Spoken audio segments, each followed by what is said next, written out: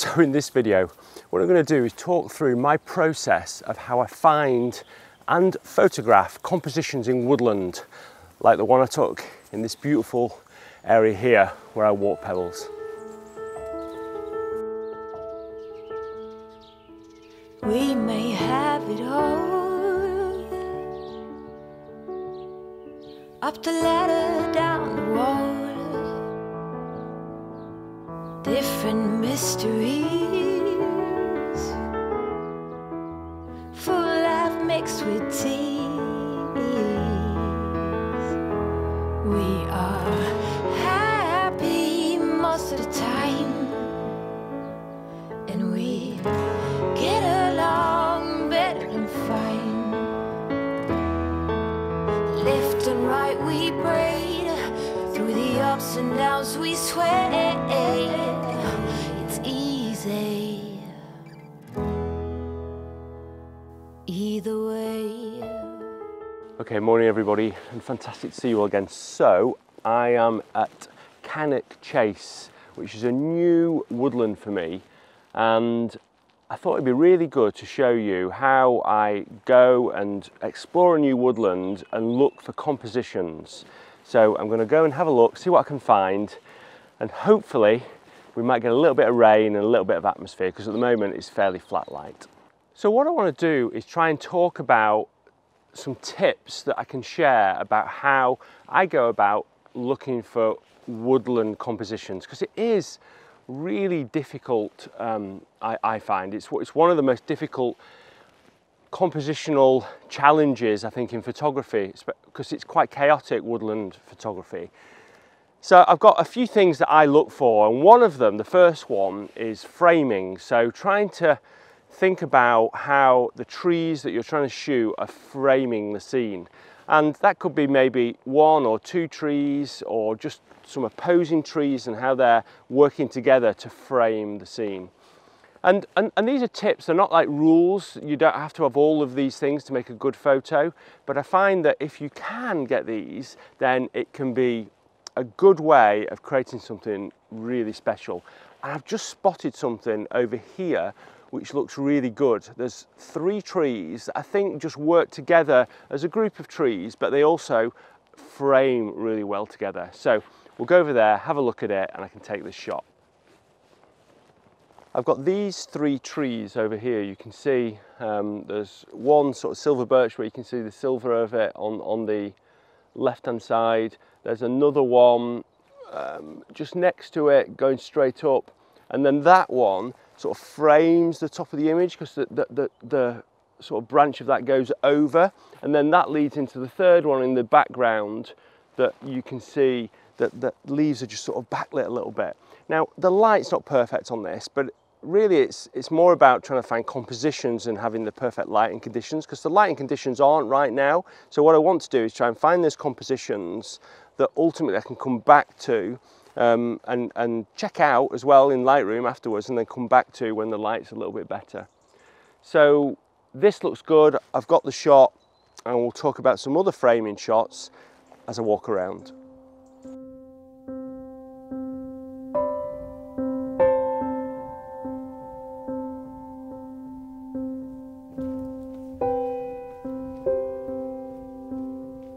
So one of the most important things in woodland is distractions, and making sure that you don't have too many things that are distracting within your shot. You want the viewer to be looking at the things that you want them to look at and not be distracted by things you don't want them to look at. And you can see as I walk through this woodland here, it's a beautiful woodland. There's some really nice old silver birch and the bracken have changed colour, but above me there's the sky, and you can see there's a definite line between the tree line and the skyline. And that doesn't look great. Your eye immediately goes up into that. And it's one of the things that you can do really easy by composing your shot differently. For instance, in this shot, I could make it as a pano, or I could zoom in a little bit and get rid of that sky. But the best thing that gets rid of that and helps to blend the sky in is fog. And it's one of the reasons that I like fog so much. It's not that that fog's just creating layers and depth to the image, but it's helping to blend together those bright areas in the sky that you often get in woodland. But on a day like this where we haven't got fog and we've got the sky, that's those white patches, it's all about trying to find compositions that totally exclude the sky. I think it's starting to rain. That's good. Keep going.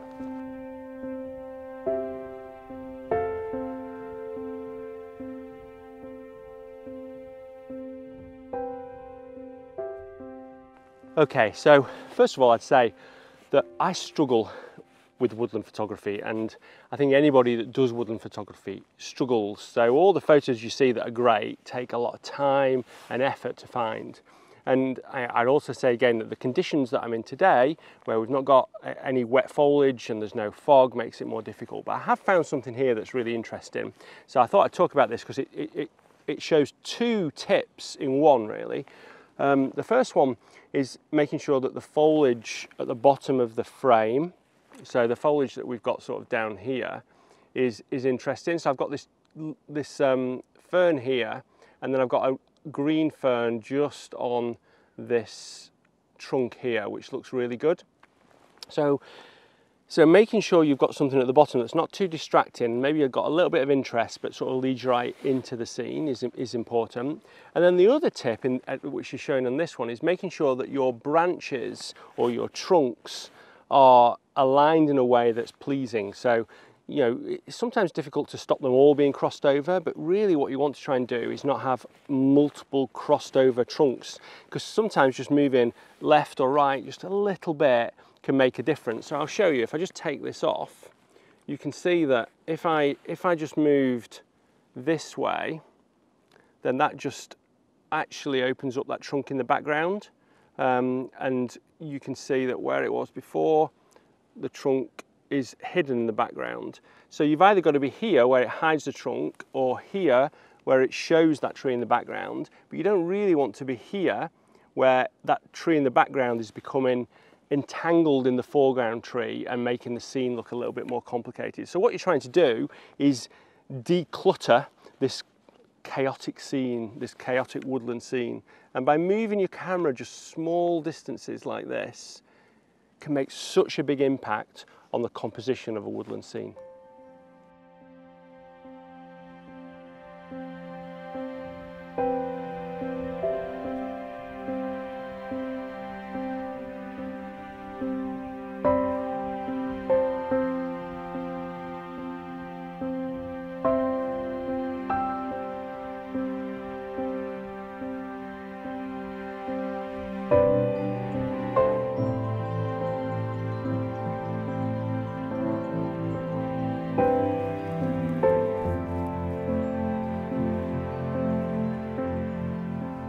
So one of the things that I like to look for in woodland is contrasts. So that might be contrast between colours or contrasts between textures or shapes.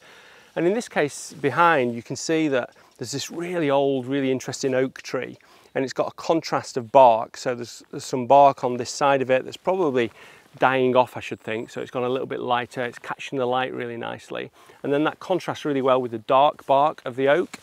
And then also we've got the straight silver birches contrasting with the twisted silver oak in the background. I shot another shot here as well that also shared that contrast of the oak and the curly nature of the oak limbs and the straight nature of the silver birch. And I think sometimes that contrast within an image can produce something really powerful, as you can see in this one that I shot a few days ago.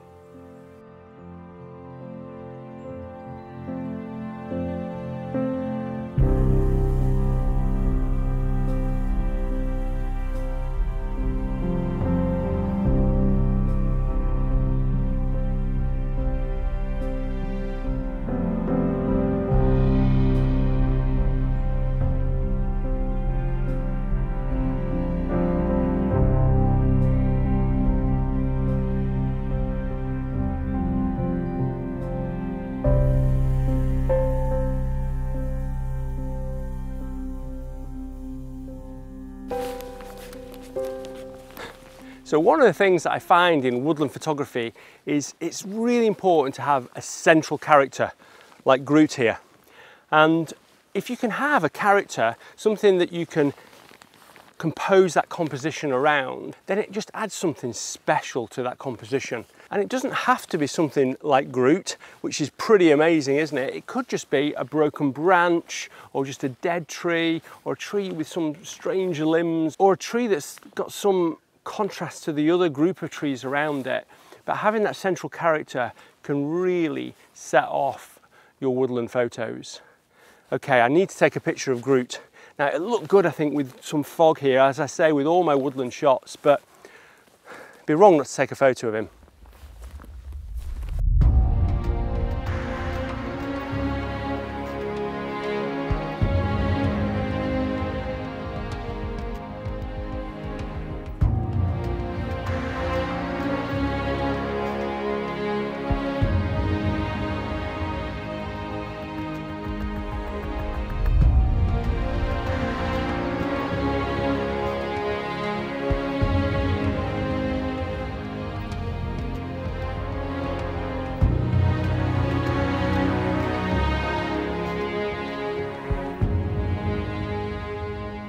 I'm back in my studio now, and I had a great morning just looking around that new location down in Staffordshire and just trying to find some compositions.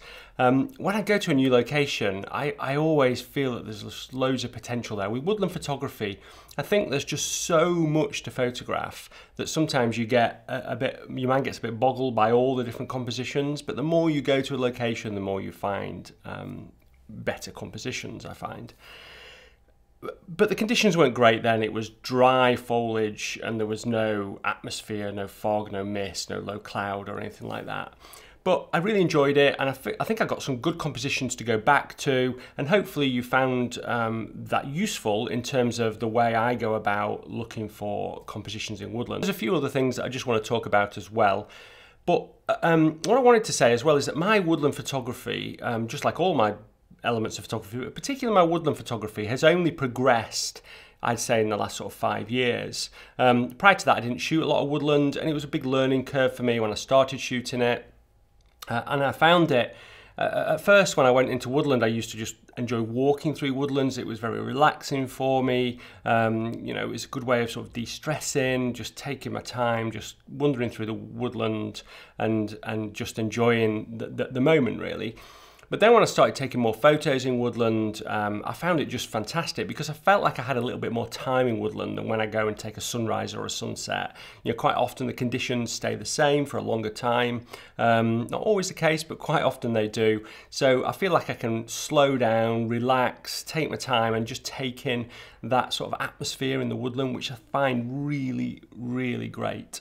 You know, and eventually I started to improve. You know, if you looked at the first shots I took of the Enchanted Oak image, then, you know, they weren't great. I knew it was a good spot, but I went back there multiple times before I finally got, you know, that image that I really liked in the summer this year. It's the same in many places. If you look at this shot here, this was a shot that I shot at the same time, actually, as I shot this image. And the difference is that it's just a few meters back. And because I'd gone and I walk through this woodland all the time with pebbles, it means that I can start to spot things that are probably not so obvious. And I wanted to point this one out because I think it's got a lot of elements that combines the sort of things that I was speaking about. So it's got an interesting tree, this beech tree here, but I didn't want to show the whole beech tree, mainly because I didn't think it was quite as interesting above, but I think it leaves a little bit to your imagination about this big tree sort of over the woodland. There's this broken arm of this beech tree here, which is a bit of the story. And then we've got this silver birch in the background, but then other trees as well. We've got this fern that's changing colour. And I think all these things add up to make something that's quite interesting, but what really makes it is the fact there's a little bit of atmosphere there, and we've got this light area that your eye sort of goes through to, and that's quite a good thing that I didn't speak about, that having a light area within an image that your eye can go through into can really help out your woodland photos. Just like this one here is a good example of that, where you've got the path leading to that light area. I've got another one. In fact, there's another one in my calendar. Did I say I had a calendar? Might have mentioned it a few times. But yeah, there's another one in my calendar that is a good example of that. So we've got this here, and we've got this light area just here. I'll put it down here so you can see it a little bit better. So we've got this light area here, and that sort of draws your eye through. So having an area in the middle that's a bit lighter can create depth and allow your eye to draw through the woodland into that, which can be really, really good.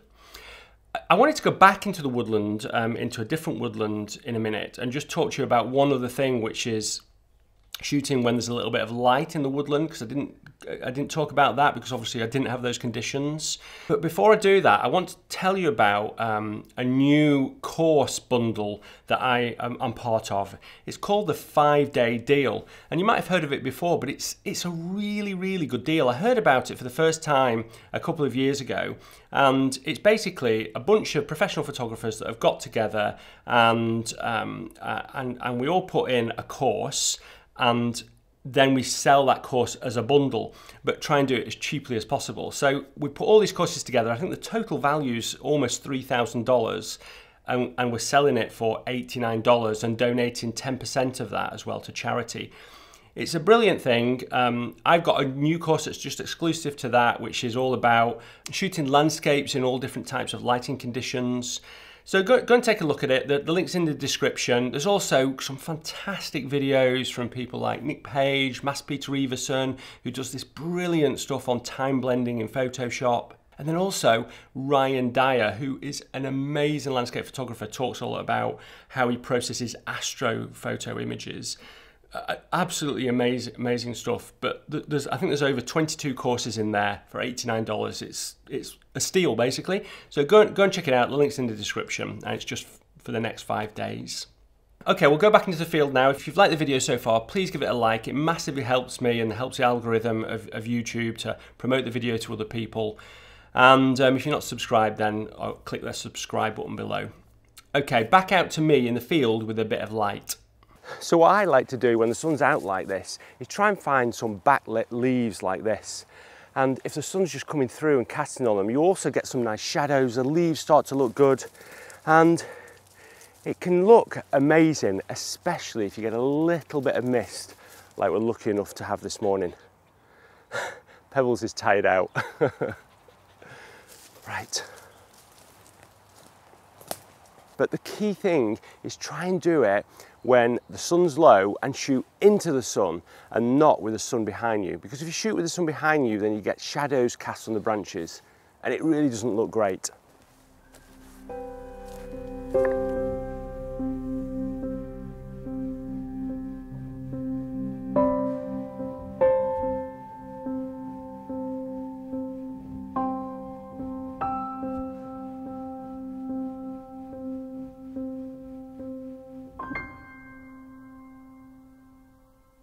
Okay, that's it. I hope you've enjoyed it. Until next Sunday, when I'll be talking about an amazing 250,000 subscriber giveaway. Bye.